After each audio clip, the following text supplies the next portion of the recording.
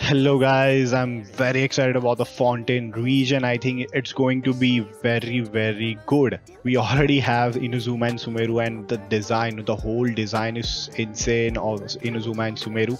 The 3.8 live stream has been done today, and they showed some glimpse of the new region, the Fontaine. It's looking so good, as you can see. Like it's looking so good. It's a mixture of London and the Paris, as on the internet people are saying it's a mixture of London country and the Paris. It's going to be very good. It's going to be the hydro region, so the main focus is going to be the water here.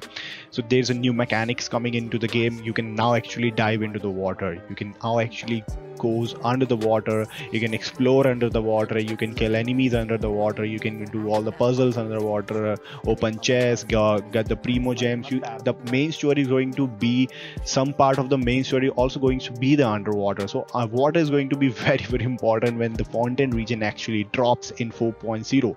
We are very close to Fontaine region now, and I'm very excited, guys. This mechanics only going to be happen in Fontaine, not in the other regions. Sumeru, Inazuma, Fontaine, Mons tell you where they still you are not still able to dive into the water, but in the Fontaine, yes, there is going to be a one mechanics.